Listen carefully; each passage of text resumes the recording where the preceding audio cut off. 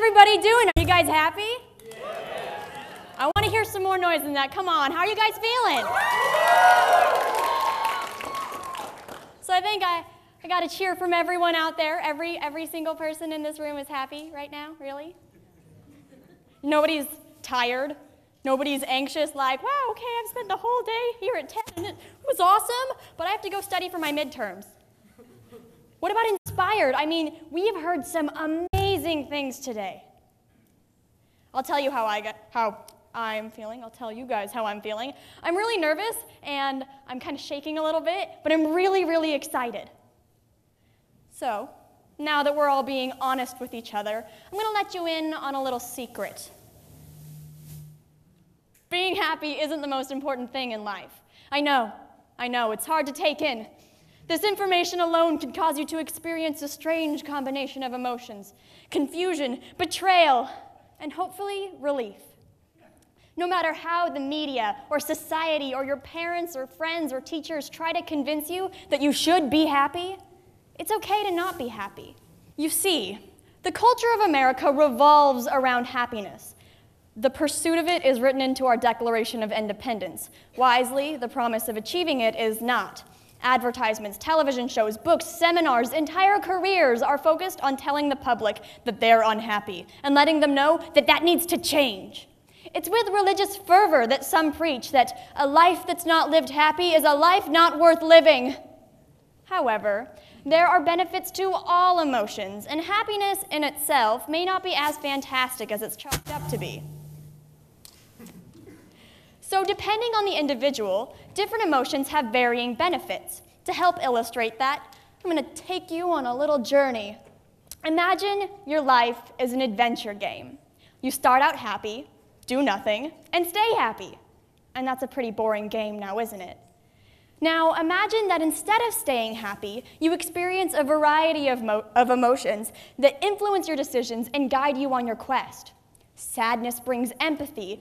Your curiosity could bring you knowledge. Your fear could cause you to be more cautious, keeping you safe, while your confidence gives you the boost to complete your quest. And every great adventure game begins with a quest. So let's consider which emotions might motivate one. We mentioned curiosity. Perhaps answering a riddle will start your quest. Love has been the motivator for countless adventures. But there are some emotions that we may not see as positively motivating. For example, anger. So look through history and take out every social movement or revolution. Most of them were born through anger. And the leaders of these movements, Harriet Beecher Stowe, Martin Luther King Jr., Gandhi, they were all angry. Now, before you get on me about calling these people, these peace advocates, angry, you have to understand, these people were upset with where they were and what was happening to them. I mean, who wouldn't be? But instead of taking the power they got from their anger and lashing out, they addressed a problem. So, on our quest, we can say that anger is a dragon. Like a dragon, anger is huge and intimidating. It's powerful, and when uncontrolled, not beneficial to anybody. But also like a dragon, when anger is managed, it can grant you the power to lead the world to change. If you're fighting your anger because you can't control it, you can't accept it, you are going to be hit back with it. It's going to come back and eat away at you. But if you address a problem instead of the anger itself, you can really move forward. It's a fantastic motivator, and this dragon will often start your quest if you let it. So, there are other emotions that may motivate you. Say maybe you're really frustrated, or maybe you're anxious. Say you have a test you're not so confident about. Don't you study a little bit harder? On the other hand, haven't you been really confident about a test and then bombed? A little anxiousness may have been your friend. So while these emotions are motivating, what does happiness breed?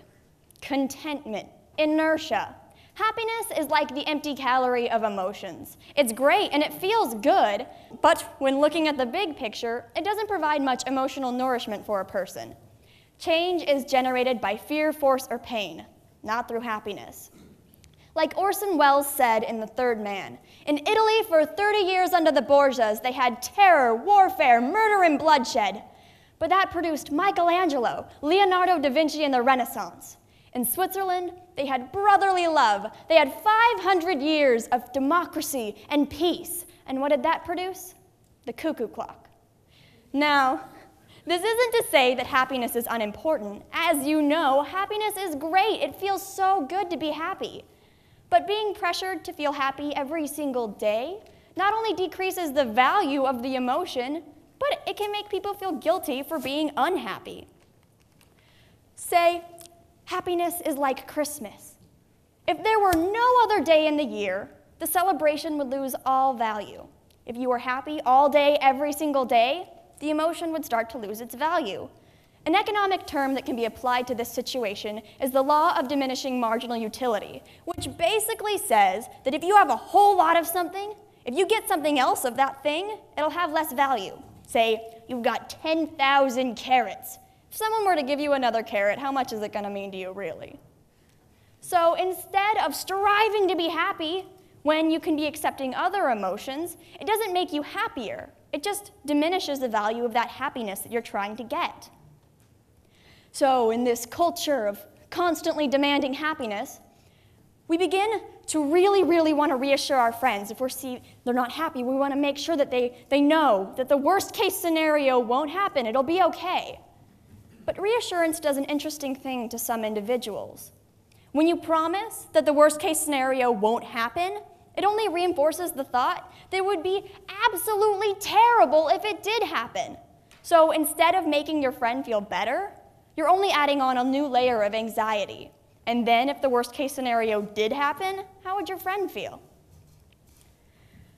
One of the most popular methods that people use to get happy is to stamp out negativity. A Google inquiry results in about 396,000 results for the words stamp out negativity. So we know it's a really popular method. The thought process is that if there's no negativity in the mind, surely positive thoughts will fill that empty space. That would work if we were robots, but we're not. There's never a time when we're not feeling emotions, so there's never any empty room to fill. So it's more important to embrace negativity as it comes than try to push it away. So, if you're unhappy and you're thinking, oh gosh, I really want to be happy all the time, I'm gonna think, I'm gonna be happy today, and then it's gonna happen. As you might have figured out, that's not exactly how it works. But let's try to work out our brains, see if we can master this mental work, make our minds work the way we want them to, with a little game. I challenge every single one of you to not think about a polar bear for 1 minute, starting now.